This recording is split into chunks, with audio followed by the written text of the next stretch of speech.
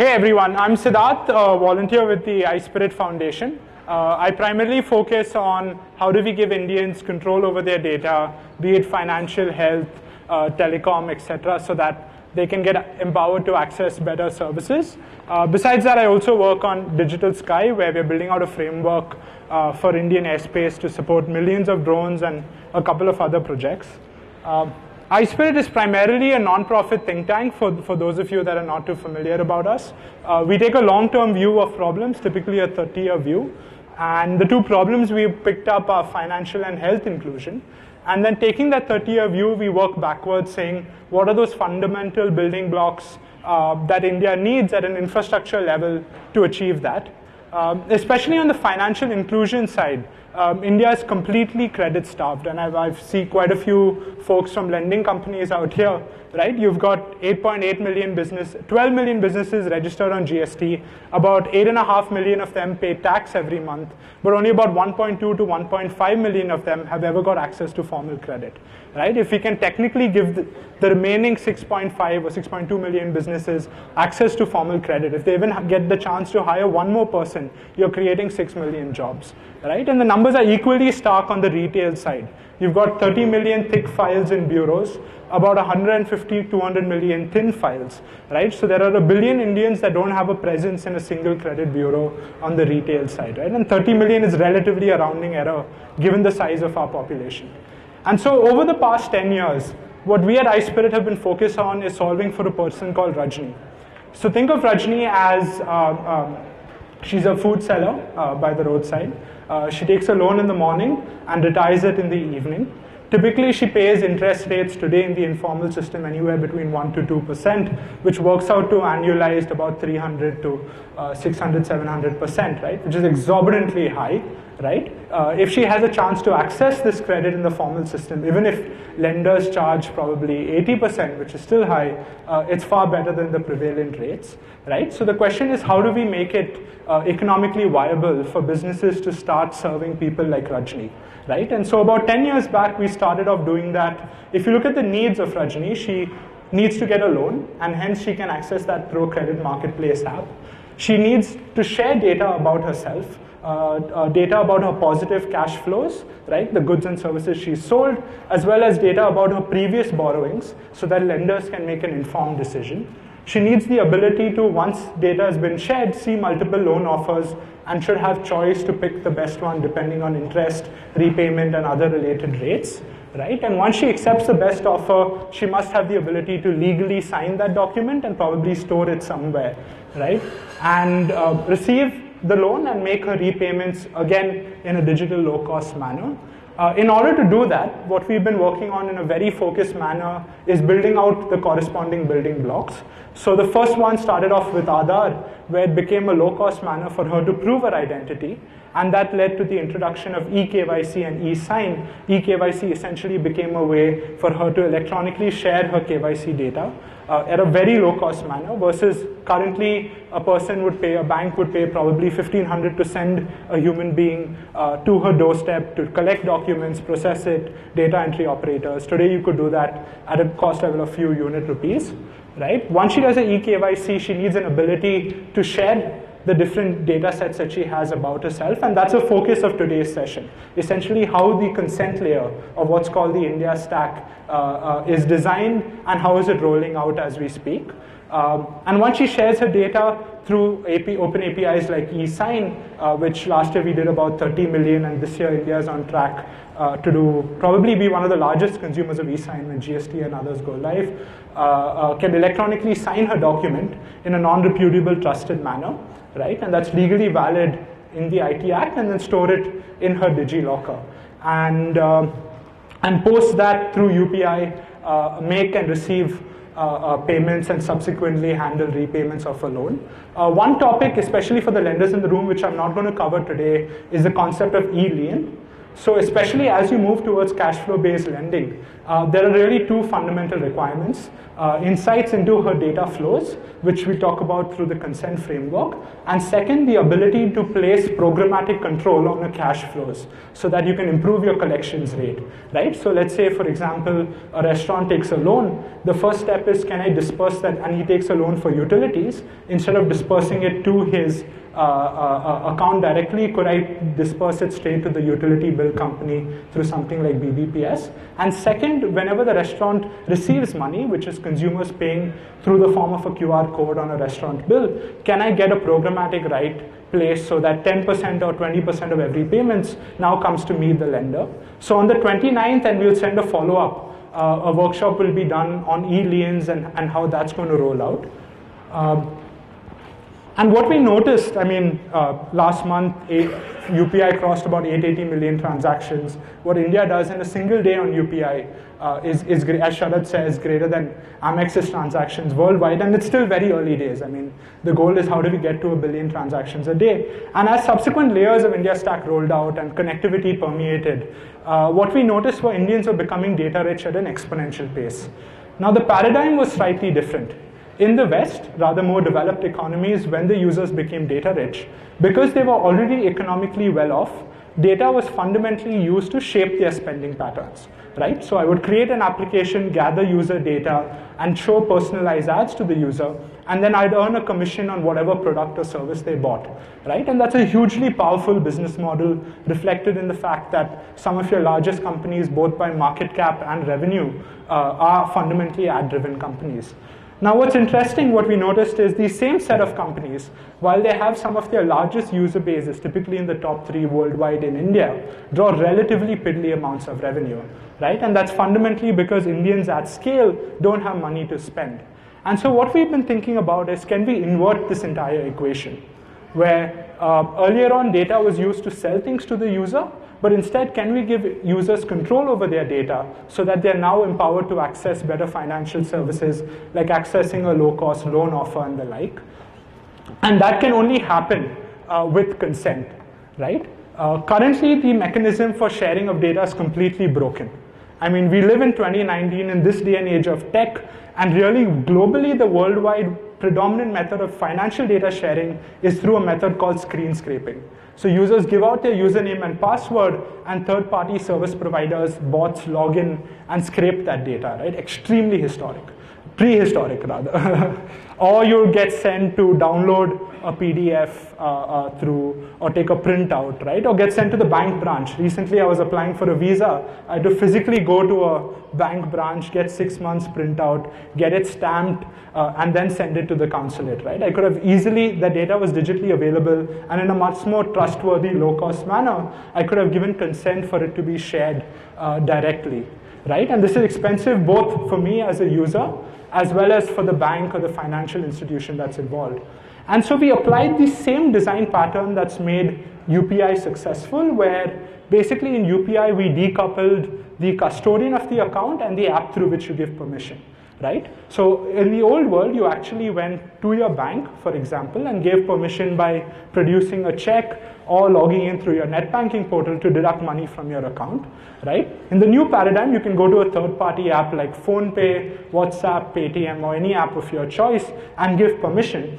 But these apps don't sit on the money flow, right? The money remains sitting in your bank account, and when you give permission, that permission artifact gets digitally signed, and then your money gets transferred from your destination, from your bank account to the corresponding destination account, right? And so we decided to apply the same principle to data sharing. So generalized a bit and said, can data remain at your source accounts, but could you go to third-party applications to give permission and manage your consent?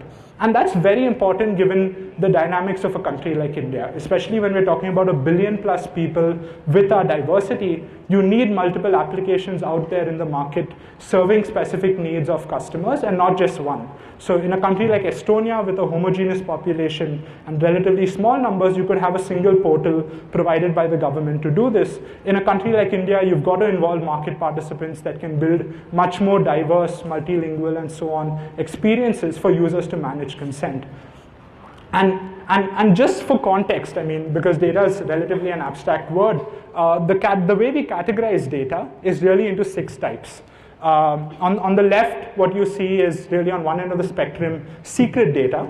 So think of this like your passwords, the biometrics you submitted to Aadhaar, your PIN, UPI PIN, etc. And these are essentially non-shareable, right? So you don't share this with anyone. On the other end, you've got open data sets, what's available on data.gov.in, high-level aggregate statistics of an economy, and so on and so forth. In the middle, and what we're really concerned about today is you've got personal data, which is like your KYC information, driver's license, mark sheet. You've got user-generated data, which is essentially data that you directly generate on interaction with any of the platforms. For example, when you swipe a card at a POS terminal, a credit debit is directly generated on your transaction statement. Or if any of you use some of the faster keyboard typing apps, SDKs, the keyword inputs that you give are user-generated data, right? And then companies take this user-generated data, apply their algorithms, and come up with insights. And that essentially is what we categorize as derived data sets. So a perfect example is a credit bureau taking your raw transaction data that you generated and then applying their different models and coming up with a credit score, right? Or the same as your personalized keyboard dictionary, so on and so forth. And the last category is anonymous data sets, which is especially relevant for folks on the machine learning side, because if especially India needs to become competitive, we must have the ability to put out anonymized data sets into the market that are sufficiently, that cannot be de-anonymized to a reasonable degree, so that market participants can go ahead and build out competitive ML models. And what we've done over the past almost 3-4 years that we started work on the consent framework is thought about it in the context of personal and derived data, personal and user-generated data. Derived data is left to market participants itself, and that's really a competitive strength. In order to do that, the first step was actually standardizing consent. And so in 2016, the Ministry of IT published a national standard for electronic consent. The way we think about consent, so the typical way most people think about consent is consent to collect. So essentially when you download an application on your mobile app, it asks you for a bunch of permissions to collect either your SMS history, your call logs, so on and so forth, right? And you either approve or disapprove. We are not bothered really about solving for that, while that can be made more informed, so on and so forth. Essentially what we're saying is once an application has collected user data, for example, a bank has collected different transactional data of mine, I must have a secure privacy-preserving mechanism for me to subsequently share that with any other service provider. So the consent artifact that you see out here is primarily designed to address consent for sharing. And it's based on a set of principles we call organs. So ON organ stands for, it's an open standard, and anyone can Google electronic consent framework and you'll find it. R is, it's revocable, so I can give someone consent every month for the next 6 months and then go ahead and revoke it. G is, like you notice, the consent is very granular. So technically, I can give an application consent for a particular row and column of my transaction data, right? Or let's say, as a lender, all you want to know is, does the user have a minimum asset value greater than 10,000? So instead of the user having to share his entire transaction statement, which is much more privacy revealing, the user could actually share the output of this query, which says a simple yes or no. The A in organ stands for auditable, so structured audit logs are generated every time consents created, data is shared, etc. The N stands for notice, so just like when money leaves your account, you get notified through an SMS or email. In the new paradigm, when data is shared about you, you will get notified, like, hey, SBI Bank has now shared your data with this corresponding lender through this corresponding consent manager. And S stands for basically it's end-to-end secure. We've implemented a bunch of end-to-end encryption protocols.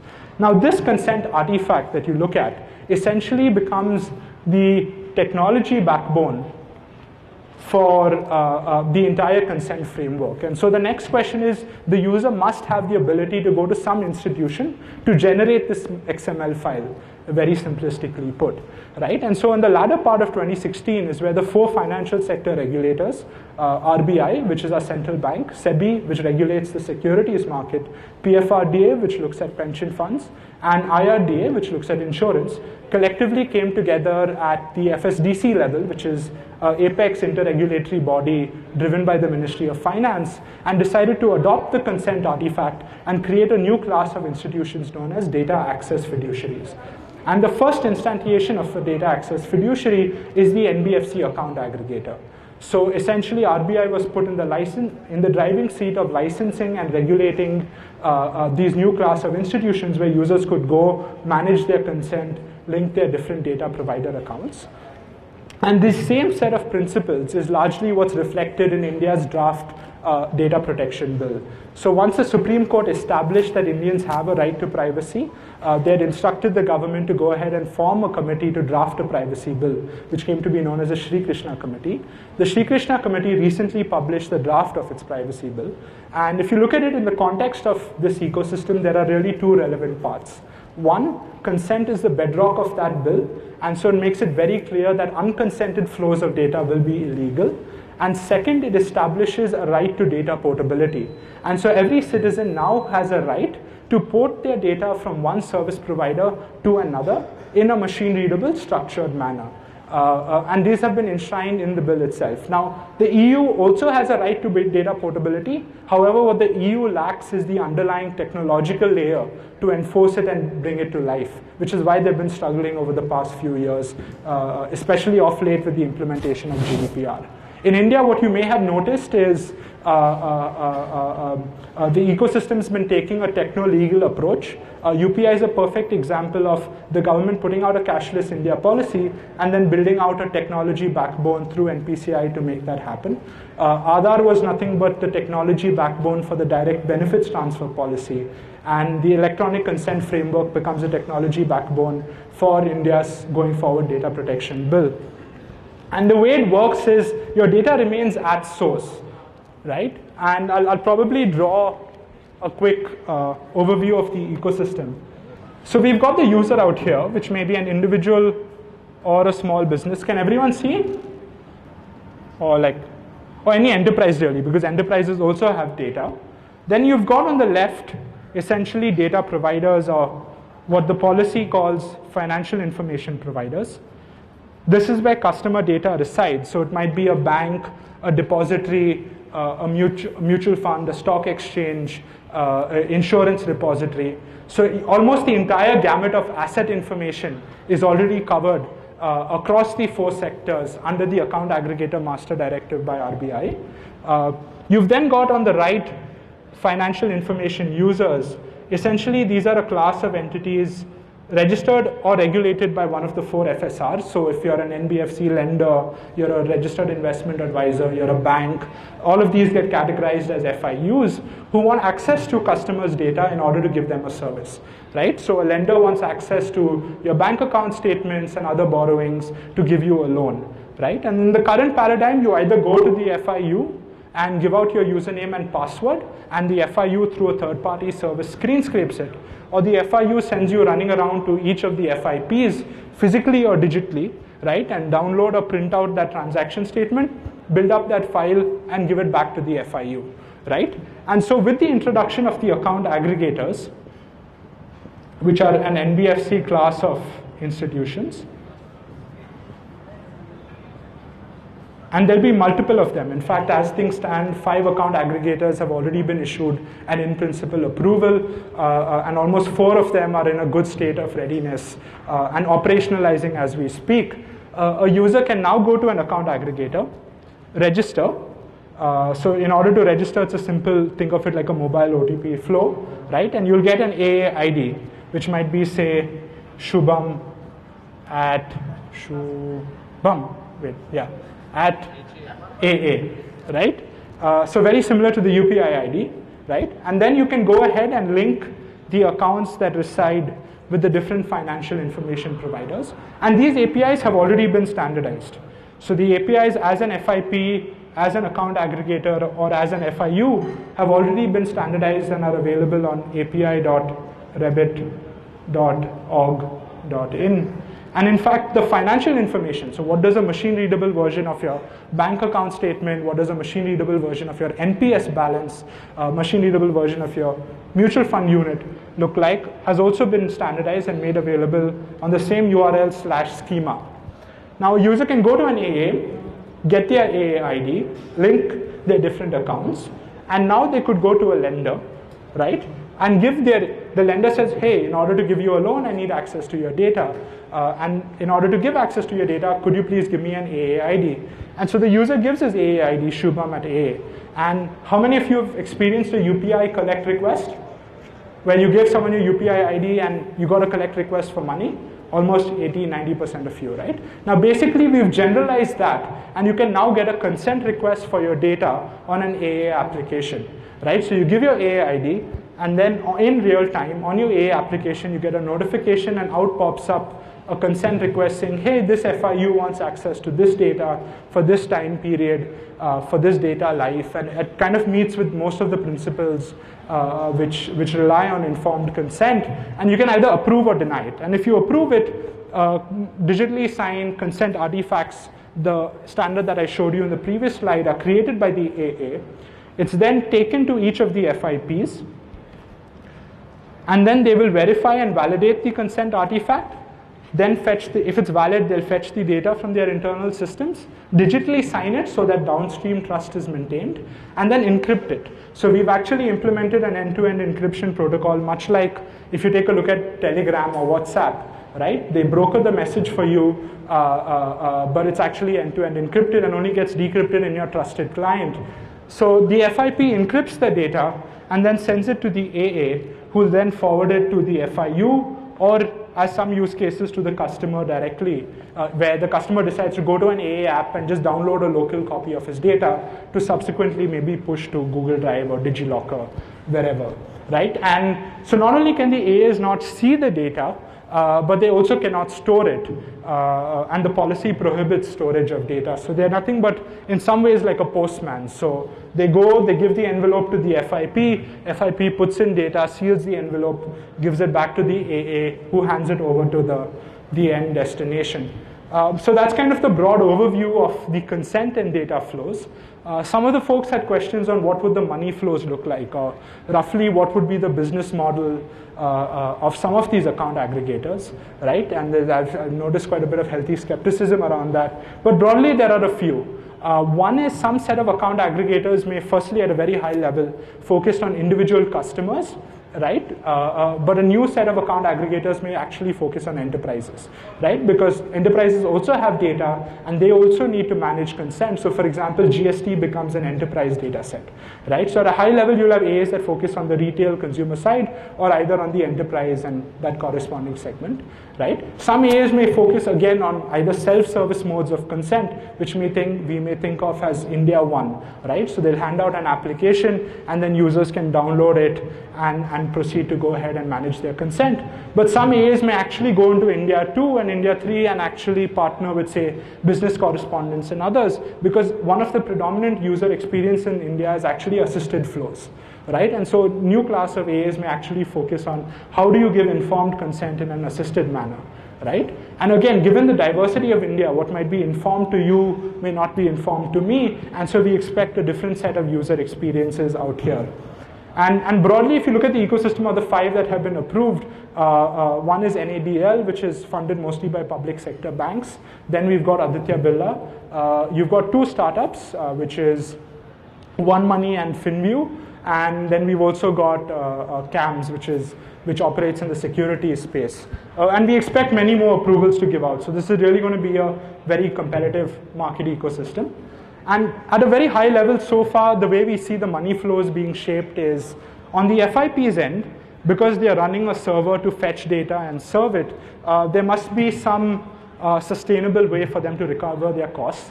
Broadly, that would work through an ATM-like pricing model, where they'll say the first N transactions are free and after that we would charge you, and they will charge the customer. Also, if you zoom out on the balance sheet of FIPs, right, and the picture that I showed you earlier, today they're serving data requests physically through a bank branch and so on and so forth. And that's actually very expensive. So as more data requests move digitally, that actually directly improves their bottom line by helping them save costs. Then on the AAs, between the AA and FIP, it's going to be free. And the reason for that is you want interoperability. So any authorized account aggregator can talk to any authorized financial information provider, right? Because what we don't want is exclusive contracts forming between an AA and an FIP. So let's say AA1 partners with SBI, AA2 partners with Kotak, AA3 partners exclusively with, say, ICICI. And if the user has accounts in SBI and ICICI, poor users to run around to 2 AAs, right? So just like UPI, where the banks are interoperable, out here all FIPs are interoperable and can talk to any authorized account aggregator. Then for the AA, again, a range of reasons why they may decide to become an AA. One could be very strategic. So large consumer internet players actually look at controlling the customer experience, and hence, just like they went down the path on payments, they may go down the similar, because payments is nothing but an app through which you give permission. AAs are nothing but an app through which you give permission, but for your data. And so there are a set of folks that are looking at it from that strategic perspective. However, a set of AAs may decide to also charge customers directly. So I may decide to build a very privacy-friendly AA. Think of it like you have this email service, I think Thunderbird or something like that, where they actually charge you for email, but they offer a whole bunch of end-to-end encryption and other privacy guarantees, right? And just like in the security space, where you have high net worth individuals deciding to pay a fee-based model to wealth advisors because that ensures appropriate incentive alignment, some AAs will say we'll only charge the customer and earn money from you, and hence we are best aligned in your interest, and we'll not earn money from FIUs, right? But there's also a large segment of India that can't afford to pay, right? And hence for those set, AAs may earn money from FIUs similar to the distributor broker commission model, right? And keep it free for the customer. Now, of course, AAs cannot discriminate between customers. So they cannot say for customer A, for this transaction statement to FIU1, I will charge X. But for customer B, for the same transaction statement to the same FIU, I will charge 10X, right? So they cannot discriminate between customers. And they also cannot discriminate between FIUs for the same customer and type of data, right? So that's kind of a broad overview of how the money flows would shape up. And the technical standard that's available on api.rebit.org.in kind of outlines what the consent and data flows would look like. If anyone has any questions out here, I'm happy to take them on the framework. So are accounts across different A's interoperable? I mean, for example, if you have a bank account and you use any UPI app, you can just have your phone number, OTP link, and you can transfer funds from multiple accounts. So for example, if you're applying for a loan on flexi loans, right, they will ask you for your DPA account aggregator. So if you have an account address with any of these 5 A's, you can just enter it. Does flexi loans have to have an integration with all of these 5 account aggregators? No. So because we've standardized the APIs on the AA end, right, as well as the endpoint for an FIU to receive data, and a user can go to an FIU, give any AA ID of their choice, and the FIU can then send that request to any corresponding AA. So these FIUs have to have integration? It's not an integration because the API has been standardized, and a very nuanced technical detail is there is a registry which has FIPs, AAs, and FIUs, and corresponding digital certificates and domain names and other security profile related things. So think of it like DNS in some ways, and hence through the registry it becomes interoperable for the FIU to send that request. It's very similar to Bluetooth. So in Bluetooth, your Bluetooth device implements a standardized interface, gets certified against that, and that's interoperable across any Android, iOS, any other device in a non-discriminatory manner. And you're not actually laying out connections or pipes of any sort.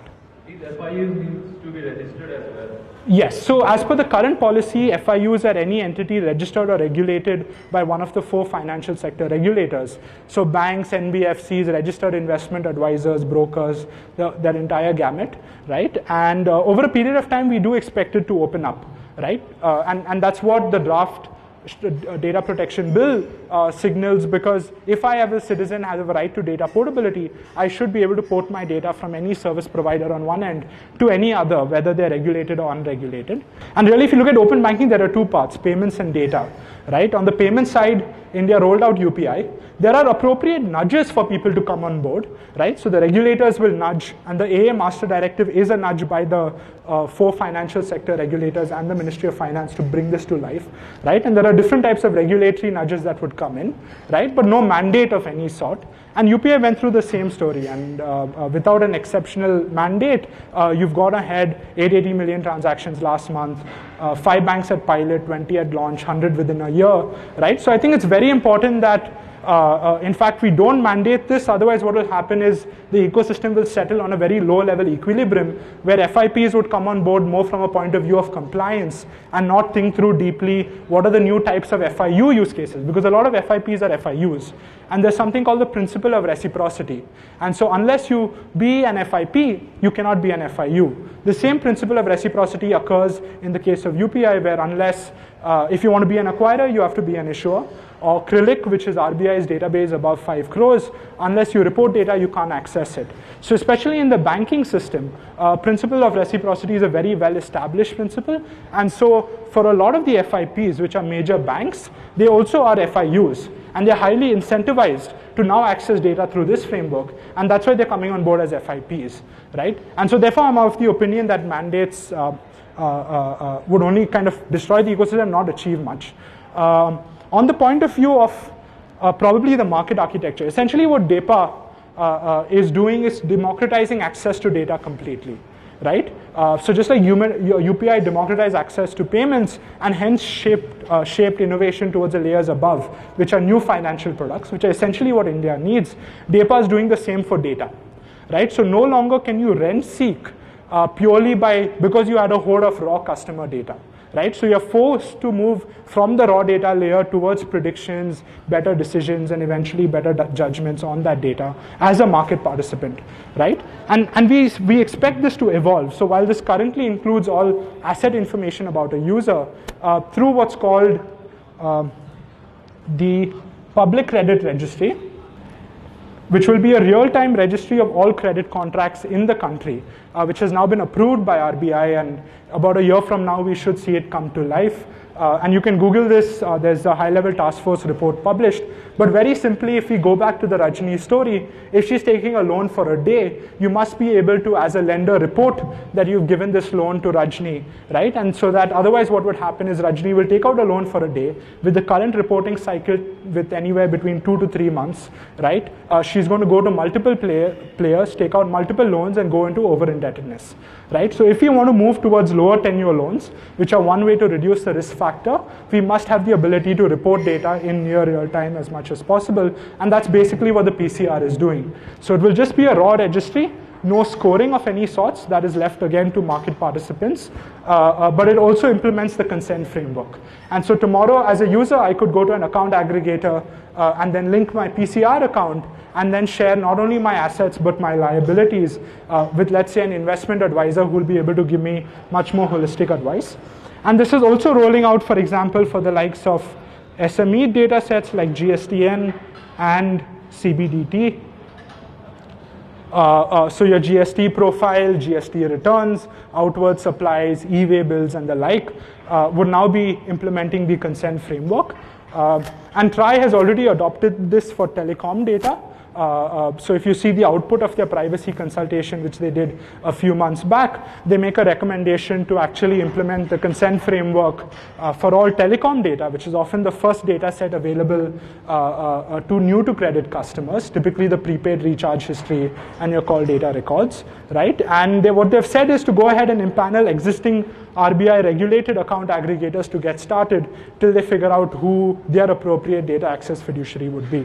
So basically, over a period of time and in a very phased-wise manner, much more data sets will come on board. And if you really categorize by governance it into 3 types, that is government data, regulated data, and private data sets. Government data sets are already being made available through the DigiLocker.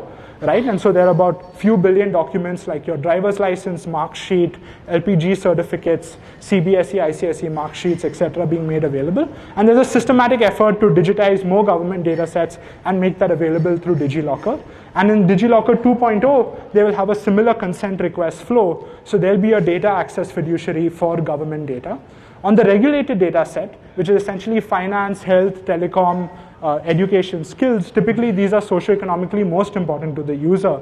They will be implementing a framework like the account aggregator, right? And then the private data sets, which might be social media data, your Uber, Ola, ride history, etc. One would have to wait for the Sri Krishna bill to get passed, probably post-elections, before that gets any coverage, right? But the regulated data sets don't really, can already roll out as is because the sectoral regulators have the authority, TRAI, SEBI, RBI, etc., to prescribe relevant rules to the market participants without having that to go through an entire round of parliament.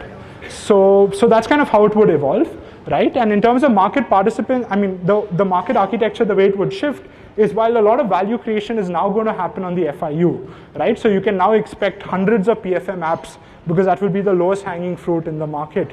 Today we have one or two and quite crappy to be honest. But you can expect hundreds of PFM apps and the like. So what we do expect is now a new class of FIUs. One is it's going to become much more competitive, right? Because value shifts from any basic service you provided on the raw data to what was the quality of predictions, insights, judgments, and hence the final financial product you're giving to the user. Second, you'd expect a new class of, say, business decision providers, maybe what InMobi is doing through the Open Data Initiative, right? You'll have a new class of prediction service providers. Probably I'd categorize Credit Vidya in that. You'll also have credit bureaus and credit rating agencies shifting from just being raw data providers to actually offering better scores that are much more meaningful to lenders, right? You'll have also, of course, the data access fiduciary or the consent manager.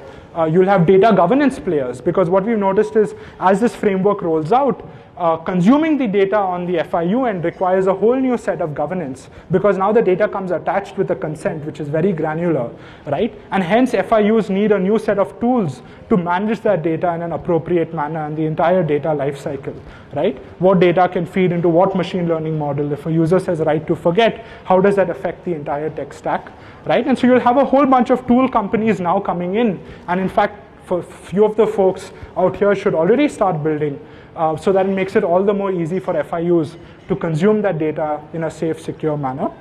And to your question of the rollout, I mean, we've been at this for about 4 or 5 years, and it's taken a long time because there's actually no other parallel anywhere else in the world of data democratization at this scale. So it required a lot of first principles thinking. So since the consent framework and the account aggregator came out in 2016, you would have noticed a long gap, right? And again, there was a bunch of skepticism about this is not happening. But actually in that quietness is where we were working first on fleshing out the technical standards on how these flows would look like. That subsequently came out in about mid-2018. The Reserve Bank of India issued the in-principle approvals towards the end of 2017 and 2018, mid-2018, which is when the account aggregator started to get ready. And in the past few months now, about 4 of them are in a good state of readiness, which is where they've now started to plug into banks. And so about a month back, I mean, Venkat from Kotak Bank is sitting here. They've been one of the first few adopters on this framework, right? A month back, I had a meeting with Rajneesh of SBI, Amitabh of Axis, where they are IDFC First, where we got a commitment of end June, they're going to go live on the system, both as an FIP and as an FIU, essentially rolling it out to about 1,000 to 5,000 employees. And then we're looking at an end September public launch. And the picture here was taken, I mean, this was about 2 days back when I was in Bombay, and SBI has kind of mobilized its entire army to meet the end June deadline, where they'll onboard as an FIP and the FIU use case would be on their YONO application. So the way we see it is basically by about end June, early July, we'll have 5 of the major financial institutions on board who've already rolled it out to their employees. Kotak Bank's already plugged in with a few of the AAs. ICICI Bank has rolled it out to their employees as we speak. SBI, Axis, and a few others are already in the pipeline. So most of the market leaders really should be on board by about end June. And then about end September, you should have about 20 odd financial institutions as part of the public launch, and then just like UPI, maybe 100 within a year. That's kind of in terms of adoption where we are, right? And so most of the value creation is going to be when people get involved in the messiness of the infrastructure at this stage, right? A lot of people have stayed away because they're like, this is not happening, I can't see any outward action, I'm not able to understand the tech standards, blah, blah, blah, right? But the way we see it is really the next set of billion-dollar companies would actually come about. I mean, because a screen scraping company like Plaid is able to raise a few $100 million at a little over $1 billion valuation, and all they do is screen scraping, which is historic technology. Right? So we expect a lot of value creation to happen through this framework, but it's important that you jump in now and get kind of with the mentality that it's going to be messy, there's going to be regulatory uncertainty here and there, there's going to be technological messiness, but if you delight in that, then you kind of would be successful. I'll just show you a quick demo of one of the account aggregators. This is not the FIU flow, which I spoke about earlier, but really the customer registering and then deciding to download data on his own, and that gets decrypted in his trusted client. So he's basically linking his accounts at this stage, and linking could be a simple OTP-based flow, or you get redirected to the FIP and authenticate yourself in their domain.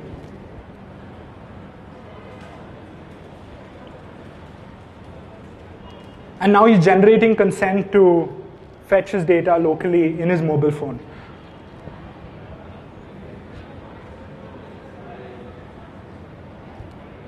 And there you see it. So it's getting decrypted in the trusted client of the mobile app itself, much like, say, Telegram or WhatsApp. And you can also go and view a log and manage your consent. So if you've given consent for the future or any form of recurring consent, you can go back and revoke it. And these are still early prototypes that are just rolling out in the market. So the way I'd pay attention to is much more the part of the infrastructure, and then not so much on the UI and UX really. Yeah. So I was reading the specs and these account aggregators have to KYC of these customers as well. No, where did you read that? So on the NEDL specs that they entered that RFP that they put. Yeah. Could you repeat the question? So the question is, do account aggregators have to do KYC? The answer is no.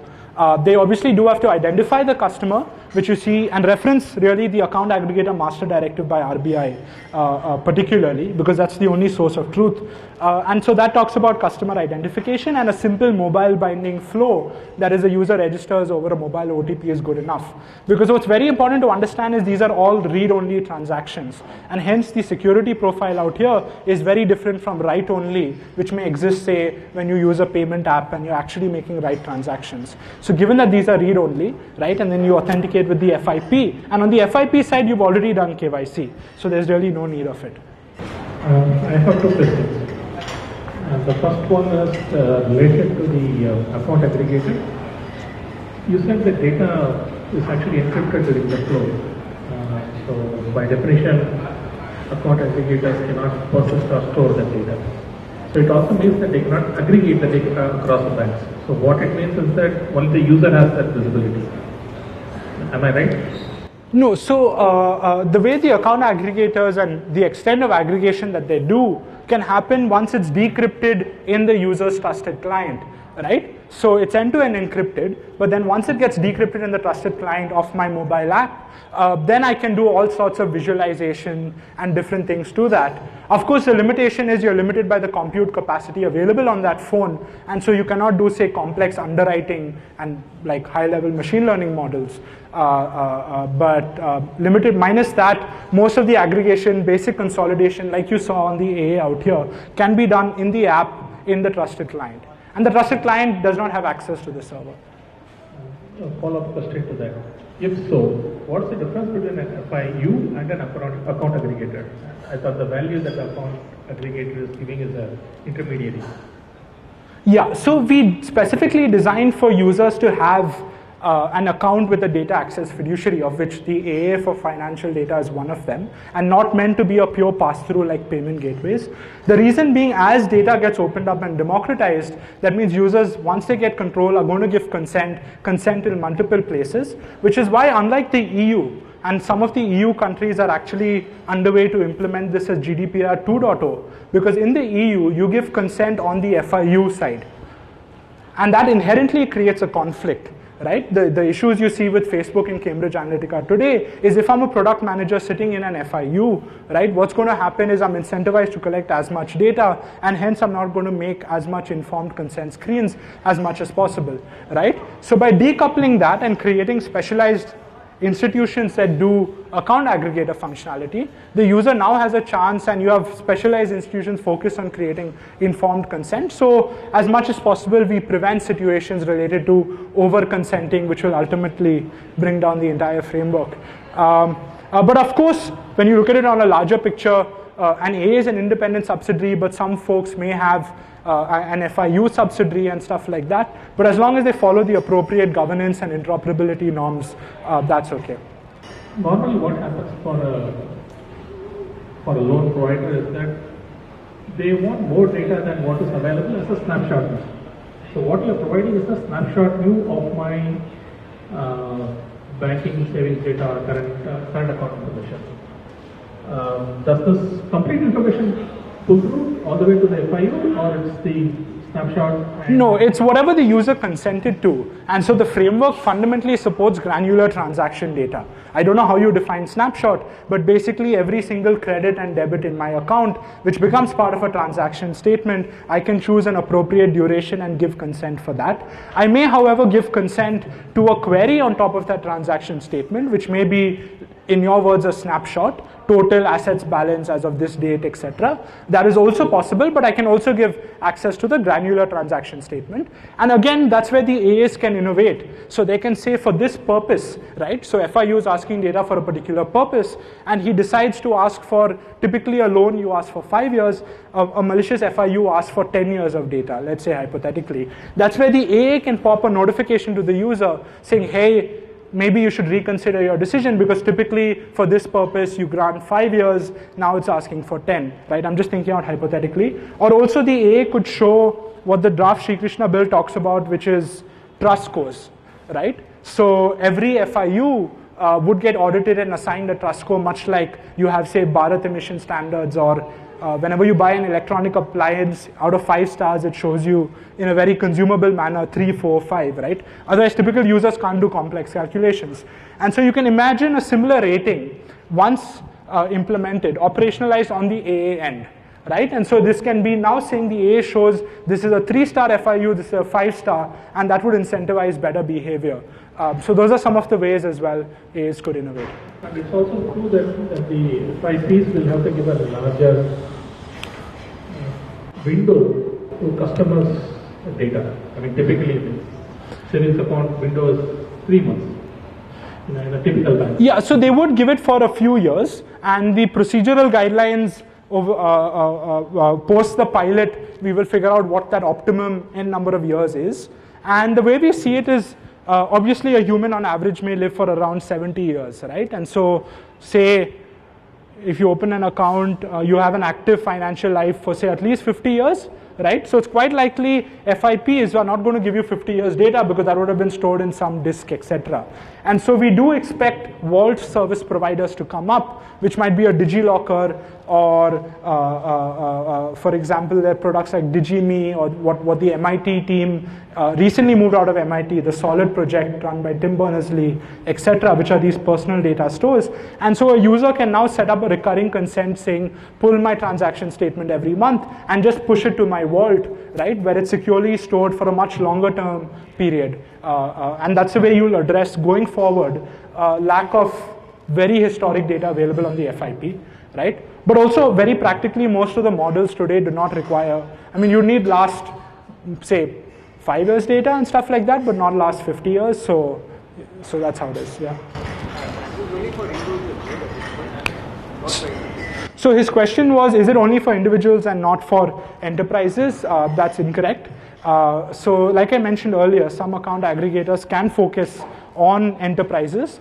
The nuance there is you have to build out authorization workflows, right? Because who in an enterprise can give consent? In the case of an individual, it's very clear one-to-one mapping, right? Or it could also be multi-stakeholder accounts, which would be, say, a joint account and the like, right? And when GST goes live, in fact, they're implementing the sandbox as we speak, that's an example of an enterprise data set, right? And so that's the way enterprises would come on board.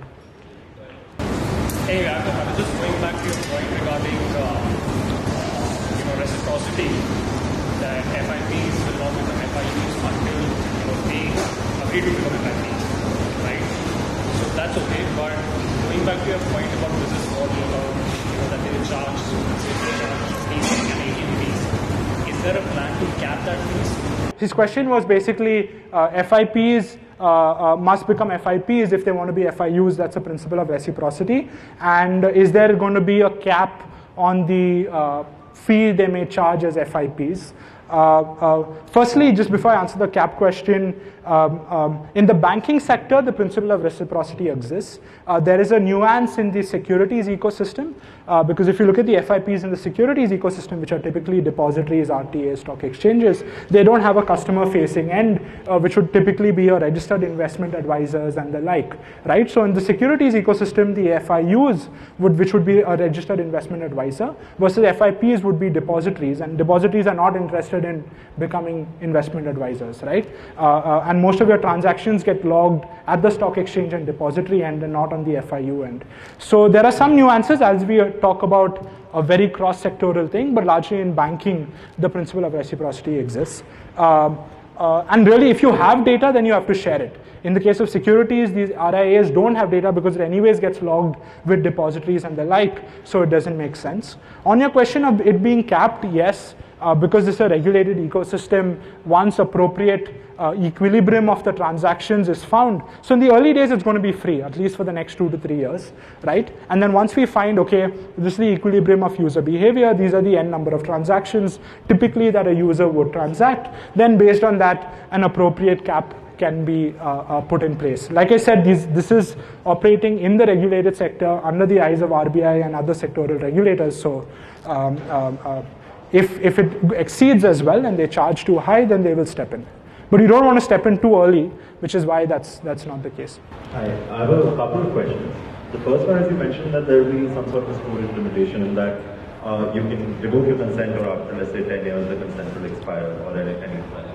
But is there also a purpose limitation, which is that if an FIU has taken data for one purpose, they cannot use it for another purpose? Yes, so that's so there are two ways to look at it. Again, techno and legal, two layers. It's important that the technological framework enforces purpose. And if I go back to the consent framework, what you see out there is purpose code, right? So you can see loan, etc. So the user is now able to grant consent. Attached to it is a specific purpose, and this purpose comes in when either the customer asks for his data or customer asks for it to be sent to the FIU for the purpose of PFM, wealth management, etc.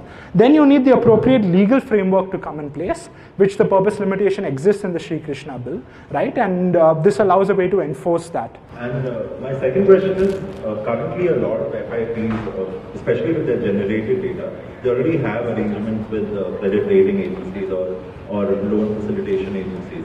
And they make, as in that's a source of revenue for them. Now, under this AA model, what would be their incentive to share this data through AAs? So they never share asset data. So you've got to separate assets and liabilities, and they have two different governance frameworks, because as society we have two different norms for them.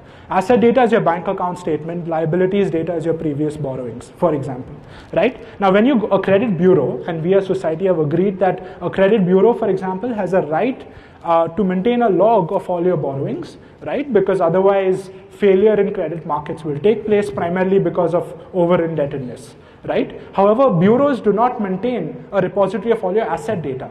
So when you apply for a loan, the lender has a right to look up your previous borrowings, but you declare your assets. You're incentivized to declare more, but they do not get your assets as a dump saying he owns all these properties and all these bank accounts by default. Right? It's you who has that agency. So the account aggregator framework initially covers asset data and provides a chance for that to be shared. Right? The PCR addresses liabilities data, right? And essentially PCR is relatable to the credit bureaus. And the reason PCR has come about is essentially to make real-time reporting and access available of every credit transaction so that we can drive down and create shorter tenure loan products. And then the credit bureaus will be shifted towards coming up with better scores, right? So that's kind of how it relates to each other. Is there any plan to have the cash transaction data also in the data sets? Like a person like Rajni would be earning in cash, she might be doing a lot of cash transactions rather than keeping the... No, in fact, over a period of time, she will move digital, right? And as UPI penetrates more and more, and a natural incentive is she can now get access to credit. If she shows a non-repudiable data trail, she's now incentivized to make a digital transaction, right? So cash is obviously out, but there are appropriate incentives, what a bunch of lenders and banks are working on, which is give access to credit, which makes her jump on board the digital bandwagon. Okay, and there are, like for GST, and there are GST and service providers who are already providing the data for the GST bills, and so they will be coming into the category of account aggregators, or because they are already they are doing a subset of data providing. Yeah, so but the GSPs itself were not designed fundamentally to do consent management, right? And they were designed to really be an interface for right transactions, which was instead of going to a GST portal, I could go to a GSP app of my choice, tally, etc., right? And then file my returns and stuff like that. Versus the account aggregators are very specifically designed for managing your consent. The data flow is end-to-end encrypted. So if you get into the specifics, in the case of GSP, since the flow is not encrypted, if you share it GSP onwards, the GSP can read it. There's also a timeout of 30 minutes. I mean, I don't want to dive too deep, but the AA system at a very high level is designed for data sharing from the ground up. GSPs are not, which is why. For an AA, is only a self-service mode available, or can an AA also operate through an agent-assisted mode to acquire customers and obtain consent? If yes, the agent-assisted mode is also available, what are the nuances to authenticate the customer? No, so in terms of the assisted mode of giving consent, right, that's really left to the AAs to define, right, depending on how the market dynamics are, and are you partnering with CSCs, business correspondents, are you going to use a micro ATM possibly to authenticate, right? And so it's left right now open for the AAs because it's still early days, so we don't want to be too prescriptive on that part. I have a question with regards to how easy would the mechanism for consent providing be.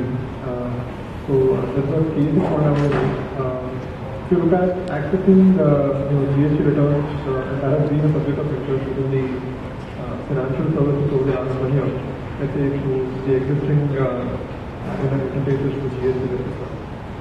It has been, of course, not an easy user experience because every taxer has to go through a process of API enablement, etc.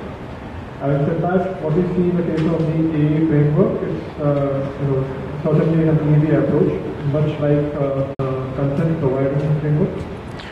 Yeah, so it's still too early to be prescriptive on UI and UX, primarily because you need a first set of apps to go out into the market, let customers adopt it. In the case of payments, it was easy.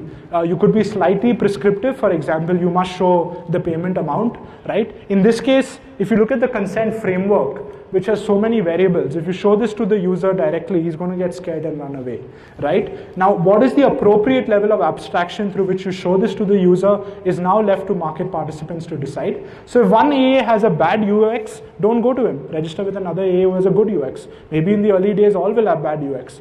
2 years down the line, you'll have great UX coming in, right? So essentially, the way we look at it is how do you ensure that the ecosystem is designed to be competitive and in the long run get better and better. As more learnings come in and certain things become necessary for the entire ecosystem to implement, then that could be like UI, UX, certain UI, UX elements. For example, say this data trust score, hypothetically, could be prescribed through the procedural guidelines. It's too early at this stage to be prescriptive. So my question was not so much about how the AA app provides the UX to the user, but really those steps that you would have to go through to really be able to make it consent work. which we have seen, for example, in the case of GST, being a very... No, so like I said, GST was not optimized. And the GST and portal, I mean, the way we've designed the architecture of all these public platforms, UPI case in point is the government builds out infrastructure. Right? They should not be building out front user-facing applications, or if they want, they may build one, right? Which in this case is the GST and portal. But you allow GSPs to come in on top as a layer above and offer those good front-ending user experiences, which in the case of GSPs might be Tally. If we take UPI, you've got NPCI providing the public good, a layer of banks which add resiliency on top, and then partner apps above that, right? And then partner apps actually create the differentiated user experiences. The AA follows a similar model itself. I'll probably take this offline. Sure. Because the point is that a number of lenders in the ecosystem have been trying to access GST data. Have been finding it challenging. No, which is why I said case in point, GSPs were not designed fundamentally for data sharing, which is why it's getting plugged in through the AA. So whatever current methods you're doing are actually hacky. A lot of it relies on screen scraping. So that's this framework is designed from the ground up to be an enabler to data sharing in an informed consent manner. But happy to discuss the specifics later. Two questions. One is around the public credit registry itself. What is the governance model that is followed there? Like who owns and who manages that? And the second question is on the consent layer itself, right? How are constructs like the revocability part or even the purpose being enforced on the FIU side? Yeah, so on the first question, the PCR is owned by the central bank, the RBI, and I'd recommend you to read the RBI high-level task force report which got published last year, which has all the specifics on it. But yeah, fundamentally right now it's a department within RBI that would run it. Maybe later on they may spin it off, but yeah. On your second question, again, like I said to someone else asked it, it's a techno-legal approach. So first, the technology framework must support granularity, purpose-based data sharing, and all of that, which is what you saw, and what you see rather in the consent artifact, right? And then subsequent enforcement on the FIU end requires them to comply with the terms of the consented data sharing. And that's actually an opportunity for a lot of people to build out data governance products.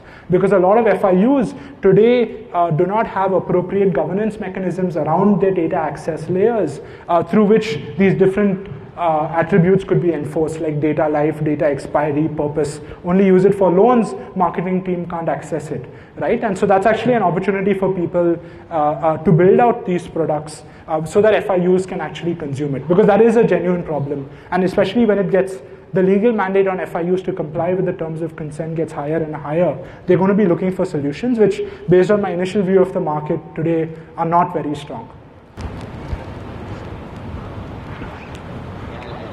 Yeah. So I have two related questions, and I'll start with the first one. So looking at the FinView app just sparked a thought, which is that in my head at least, the concept of an account aggregator, despite the name, is more of a consent broker, right, or a consent manager. But the FinView app also effectively does some rudimentary DFM type. It has an overview of all of your accounts and so on. It's more of an account aggregator that way, as opposed to the consent manager layer is separate from that.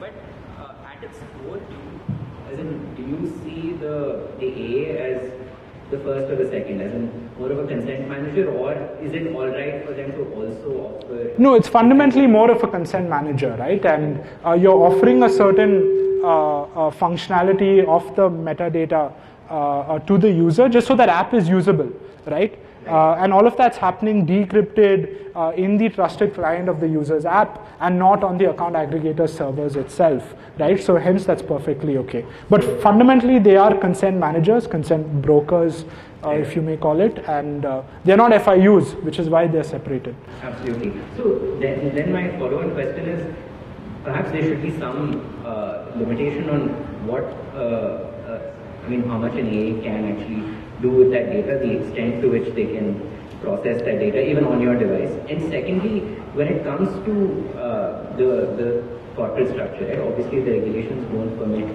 a company in the business of AA to do anything else. They're legally prohibited from doing anything else. They can still be a subsidiary of an FIU, for example. Yeah. But then that sparks the next question, which is, when it comes to technically how these two get integrated, right? at least to me, fundamentally, it seems like the good way to, for a consent manager to work is a bit like, say, the way Android permissions work, in the sense that when the OS is asking you for permission for something, it takes you out of the flow of what you're doing. It takes you out of that app into a standardized screen where it asks for that permission, right? And that is always the same. And it takes you out of that. And that act of forcing you out of that UX flow is a way to make sure that you pay attention. So the same is applicable to account aggregator as well. So if you read the technical standard, all interactions of consent management, be it approval, be it a rejection, etc., have to happen on the environment of an account aggregator itself. And so if you see, I mean, you can look at, because again, this is in the abstract, but what might be relatable is, say, the UPI flows.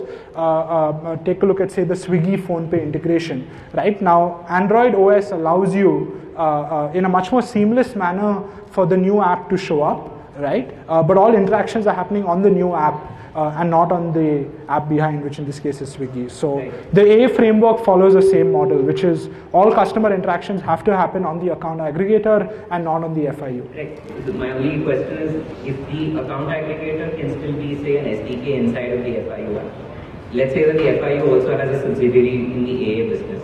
Right? And they might have a separate AA app as well. For those who don't want to use the FIU app, only want to use the AA app, they might have that. But if they're allowed to also integrate the AA functionality as, say, an SDK inside of their FIU app, then you can, I mean, larger FIUs can all set up AAs and effectively, defeat the idea of taking people out of that flow, out of that FIU flow. Which is, I mean, perhaps it's an edge case, maybe I'm being paranoid, but that's one thing perhaps we should think about. Sure. Just wanted to follow up on that question about purpose. So what's going to be the status with regard to, like, say, access to trusted third parties, etc. So when you say the purpose is for, say, loan, does that include R&D with streamlining the loan function better or something like that, which in turn allows for data to be accessed by trusted third parties, etc. So under this model, does that not happen? Or? So it's really a function of the governance layer applicable to FIUs, right? And whatever RBI has prescribed, which are appropriate data governance norms, when the Shri Krishna bill comes in, IT Act, the FIUs have to read that and apply the consent in those terms. So the tech framework must support at a fundamental level encoding the purpose, right? Now, fundamentally for the FIU itself to follow that purpose is left to the legal domain. On the tech side, we've been seeing a few solutions. Of course, one extreme is pure crypto environments where you say, bring your code here, run all of that here, and hence we'll enforce purpose that's mathematically provable, but that's not scalable. But we've been looking at what Sir Tim Berners-Lee has been working on called the SOLID project as potentially a way for less data to leave the environment and then FIUs to consume it. You can also see some versions of this in the Apple Health Kit, where data remains on your phone itself. If any third-party app accesses it, they're just referencing a variable, and then it shows up in the UI. That's possible because they control the OS. But if that's not possible, then you're left to whatever legal framework governs the FIUs. So the question then is it possible for the user then to know exactly, even if it's not possible to control it, at least to know where all or who all... Absolutely. So in these cases, and as it rolls out, we would have an appropriate map of purpose, and you can even have branched consent, right, which states, I give consent to this FIU for a lending purpose, but that's then shared subsequently with these 3 data processors with whom I have a contractual agreement. So as that evolves, the tech framework is very extensible. So when we meet that situation, then we can take that up.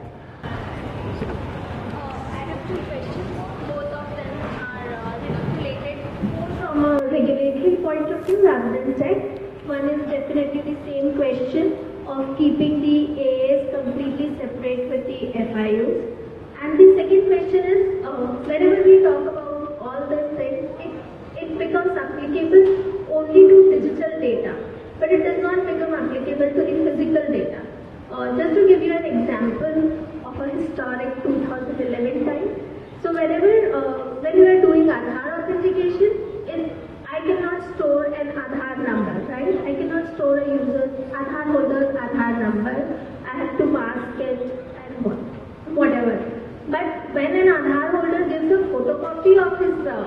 so-called Aadhaar card, it is still there, right? The Aadhaar number is there, everything is there. So as a policy, it doesn't make sense to stop me from storing the Aadhaar number if I could just bypass him by asking a photocopy. I'm in agreement with you. So photocopies are obviously a much more privacy revealing way of data sharing, and it's very difficult to enforce a lot of these in the physical world. Yeah, so there's a dichotomy. I mean, if I go ahead and believe that in 5 years people will become digital, that's not going to happen. No, they already are, right? And so it's always going to be an evolution. I mean, just look at the YouTube stats. The #1 YouTube channel most watched in the world, T-Series. The second is an Indian. The third is an Indian channel. So it's obviously going to evolve, right? As smartphones also percolate more and more. And then it's really a matter of incentives. If it's easier to use the digital platform, then why not? In some cases, again, what's very important is to understand the diversity of India. As you go to smaller cities, I come from a smaller city, so I'm a little pessimist here. Sure. Because the Aadhaar authentication started back in 2011. It took Jio in 2015 to kind of stir up the entire ecosystem. So we actually... Regulatory compliances like making mandatory for telecom and so on and so forth to make KYC or eKYC or Aadhaar Absolutely. used KYC. So when you say that the ecosystem will evolve by itself, I'm a little skeptical because UPI happened, because demonetization happened, and suddenly there was a surge of need of way to make transactions. Aadhaar became popular because Jio did what it did, right? So when you say that the ecosystem will evolve by itself without having the regulatory mandate, is something No, it's already evolving, like I told you, and some of the largest financial institutions in India are adopting the framework. Specific to your point of Aadhaar and UPI, because we've, as the team, lived through it viscerally. UPI as well went through a long period of zero transactions, right? And the reason being, at that point in time, the market participants were not able to understand the power of the framework, right? And the banks had very crappy applications that were implemented, which is why even during the time of demo, a question was, do you use one of the existing bank apps? Do you build out a new bank app? And that's how Beam was born, to become a reference app to show people that, hey, this is actually possible, right? I remember during the time of the UPI launch itself, most people within the ecosystem, and I won't get into the specifics, 5 companies in Koramangala who had a chance to become winners on UPI. Only one is out here, which is PhonePe, right? So it's really important, which is why we're doing this session out here, is at least a few of the folks from the ecosystem decide that now is a slightly messy time, but now's the time I'm going to get in and either build out my whole new set of FIU products, right, that get people to adopt it faster.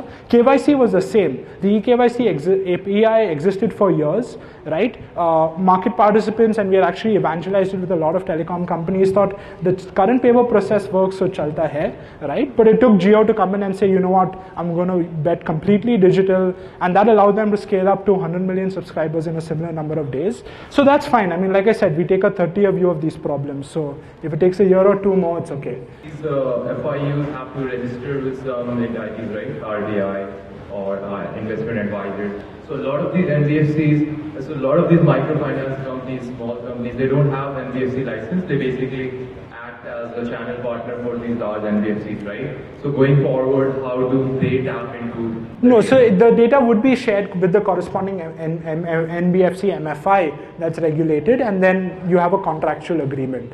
So, I mean, there are these small lending companies, right? The red carpet of trading, let's say.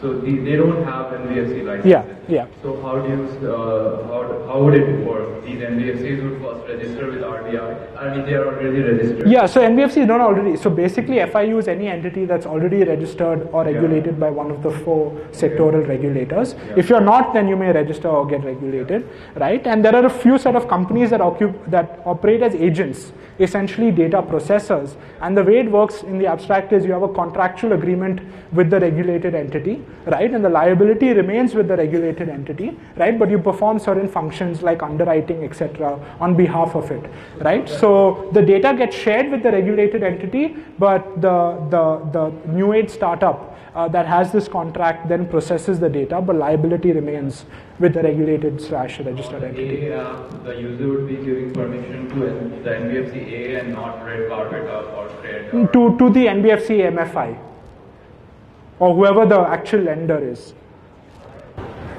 Related question to this, but in general, the FIPs are financial institutions, but FIUs need not be financial institutions per se. For example, your example of giving your bank statement for getting a visa, that is not a financial institution. And really there could be tens of thousands of use cases like that.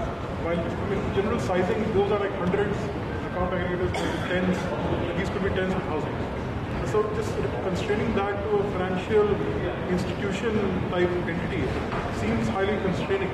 No, so that's just early days. I mean, like I said, the Sri Krishna bill talks about giving users a right to data portability imported from any service provider to any other. To start off with, we're rolling off with finance, and very practically most of the use cases that are very socio-economically relevant are prevalent in finance, like credit, right? And over a period of time, it's just a matter of opening it up. So in a phase-wise manner, that would happen. So his question is, what's a revocation mechanism? How do I ensure data gets deleted? Revocation does not imply deletion of data first.